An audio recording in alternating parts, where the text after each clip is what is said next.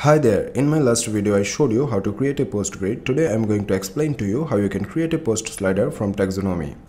I have created a few demos to show you how it will display once I will configure it. So let's get started.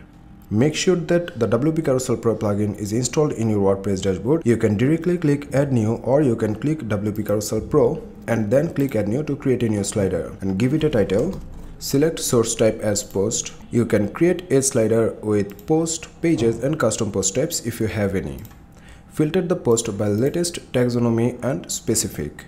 Select latest to display all the posts in the slider. Select taxonomy to display post from specific category, tag and post format, and select specific to choose your desired post to be displayed in the slider. So let's keep it as taxonomy and select a few categories from where I want to display the post in the slider. Select a relational operator from in and not in and set how many posts you want to display in the slider. So now let's have a look at the preview. You can see it is showing like a carousel, not like a slider, because we know the slider must be displayed in a single column. So what you can do is go to the general settings and change the column value to 1. Now if I update, you can see it is showing a single column slider. Go to the style settings to get more attractive features. Here you can set the content position to bottom, top, right, left and overlay. You have already seen the bottom content position, so I am going to show you how the overlay content position looks like. So select overlay, and if I update the preview, you can see it is not showing like we expect.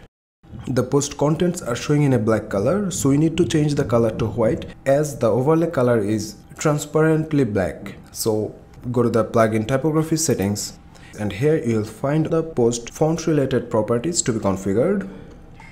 So let's change the post title font color to white and hover color to white as well.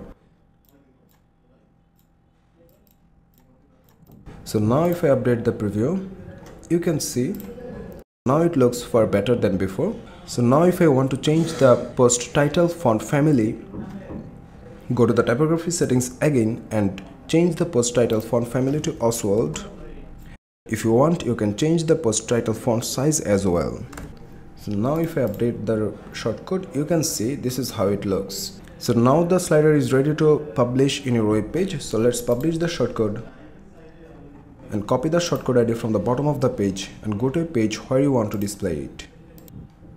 Insert the shortcode in a text, code or shortcode block, publish the shortcode and view it. So you can see this is how the post slider looks like.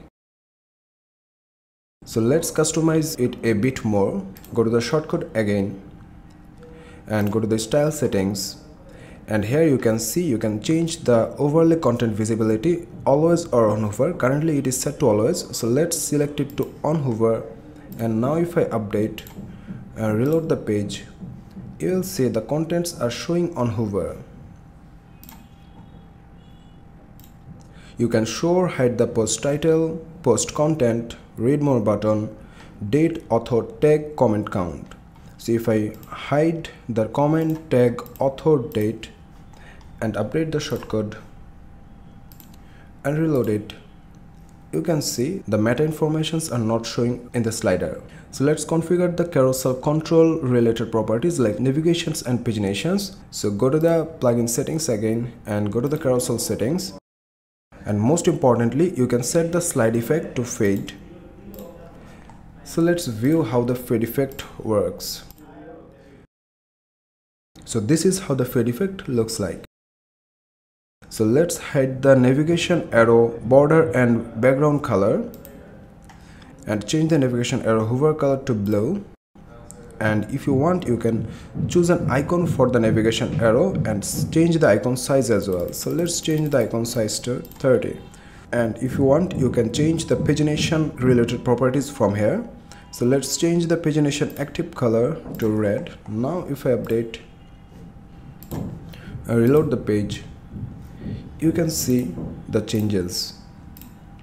There are so many ways to customize your post slider and give it an elegant look.